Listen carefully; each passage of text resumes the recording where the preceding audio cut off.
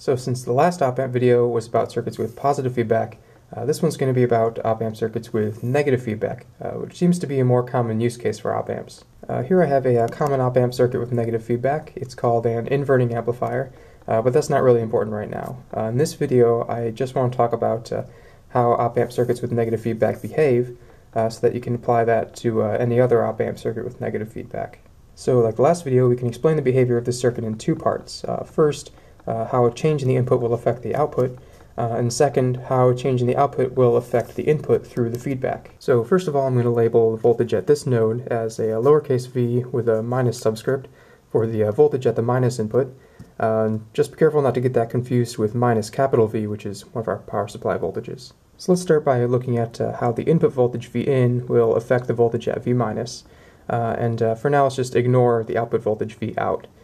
It should be pretty clear that as we increase V in, V minus will increase, and as we decrease V in, V minus will also decrease. So from the video and comparators, we know that if the plus voltage is larger than the minus voltage, the output will be high, and if the plus voltage is smaller than the minus voltage, the output will be low. So if we lower V minus, that's going to make it smaller compared to V plus, so the output's going to go up. So there's that. As V minus goes down, V out goes up. And likewise, we can say that if V minus is going up, that's going to make it larger compared to V plus, which is going to make the output go down.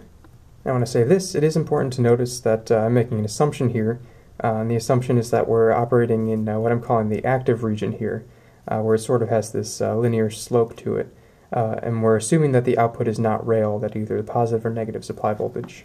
And now, in order to find out how a change in the output will affect the input, we're going to do basically the same thing that we did in the positive feedback video. We're going to start by saying the output will act as an ideal voltage source because it has such a low output resistance. And then we're going to say that this plus input doesn't really matter since it's not connected to anything. And then we're going to pretend the minus input isn't there. Since it has such a high input resistance, it's not going to be drawing any current or giving any current out, so it's not going to affect the rest of the circuit and it doesn't matter. And then we say we're going to use superposition. So since we only care about how the output voltage will affect V minus, we're just going to pretend all the other voltage sources don't exist. And what we're left with is the same thing that we had in the positive feedback video. It's just a voltage divider. So we can say that as the output voltage V out goes up, the voltage at V minus will also go up. And also that as the output voltage V out goes down, V minus is also going to go down. So there we have both pieces of the puzzle. We have how a change in the input will affect the output, and how a change in the output will affect the input. So now we just put both of those pieces together and come up with a description for the entire circuit. So let's put those two things together down here. Again, here's the transfer function, which basically shows this relationship right here, how a change in the input will affect the output. So let's start at a place where the voltage at the minus input is going to be the same as the voltage at the plus input, which puts us right here at the origin. And now let's lower our input voltage, which is going to lower V minus. As we lower V minus, V plus minus V minus is going to get larger, so we're actually moving in this direction on our graph. Let's say we move out to here, and then the output voltage gets higher. Now let's apply part 2. We saw that the output voltage went up, so that's going to raise V minus. Now as V minus goes up, V plus minus V minus is going to go down, which actually pushes us back towards the origin a little bit, which means V out is then going to go down again. Notice that this is sort of the opposite of what happened when we had positive feedback. When we had positive feedback, when we gave it a nudge away from the origin, it wanted to keep going in that direction and just sort of fly off. But this time, whenever we give it a nudge away from the origin, the output tugs at it and tries to push it back towards the origin again. I did say earlier that saying this right here sort of assumes that we're operating in the active region. And what we just saw is that as you try to push the circuit away from the active region, the output is going to change and try to tug it back in. So this sort of validates that assumption. The circuit is going to do what it has to do to try to keep the circuit in this active region right here. At this point, I'm going to get even more hand-wavy, and I'll just sort of tell you what happens. It doesn't necessarily try to stick at the origin, but depending on the input voltage V in, it's going to want to pick some point along the active region of the transfer function and just sort of sit there. It's important to note that this is not some kind of mathematical proof. I have not proved to you that it will pick some point other than the origin and sit there.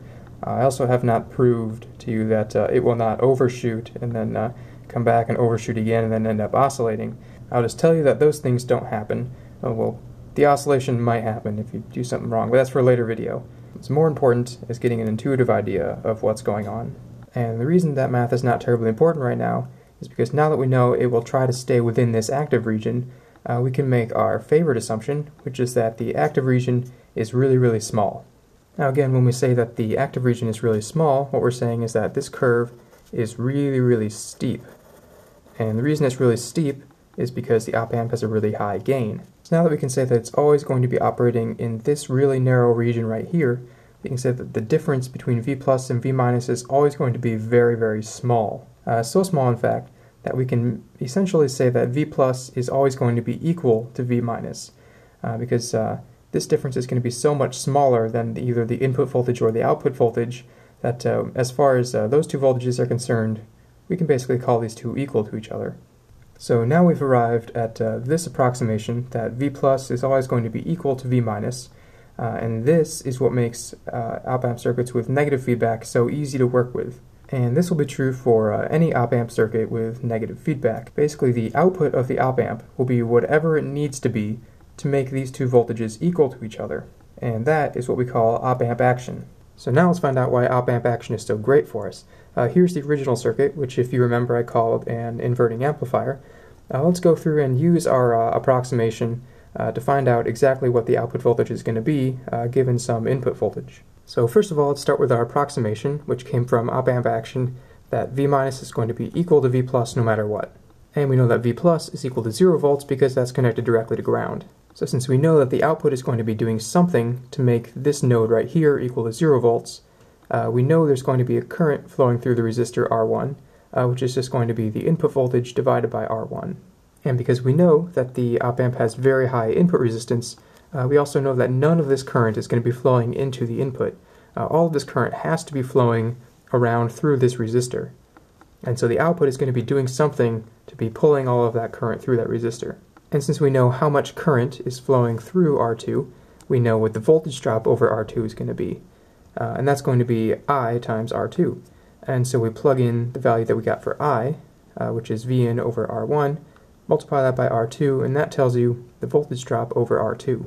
So now we know that the voltage at the output must be the voltage at this node minus whatever voltage drop is over R1. And we know this is going to be 0 volts, so we can say the voltage at the output is going to be 0 minus the voltage over R2, which is going to be negative R2 over R1 times V in. So let's go ahead and plug in some resistor values to see what happens. Let's say R2, which is our feedback resistor, is 20 kilo ohms, and let's say R1, which is our input resistor, is 10 kilo ohms. If you plug those in, you get an output voltage that's equal to -2 times the input voltage. So now you can see why I called it an inverting amplifier earlier. The input voltage gets multiplied by a constant, which is our amplification, and it also has a negative sign in front of it, so it gets inverted. And what's really cool here is that the gain of the entire circuit does not depend at all on the op-amp. You can set the gain just by setting the ratio of those two resistors, which means that as long as your op-amp is close to ideal, which means high input resistance, low output resistance, and very high gain, you can use any op-amp at all and just sort of drop it in and set the gain to whatever you want using those resistors. And that is what makes op-amp circuits with negative feedback so versatile. You can do basically any kind of mathematical computation that you want just by setting up these resistors around it. I'm not going to have an example circuit for this video because I wanted this video to be just about what negative feedback does in general. In the next video, I'll talk more about this circuit specifically, and then I'll have an example of that put together. So that's it for this video. Feel free to leave comments or ask more questions in the comment section down below.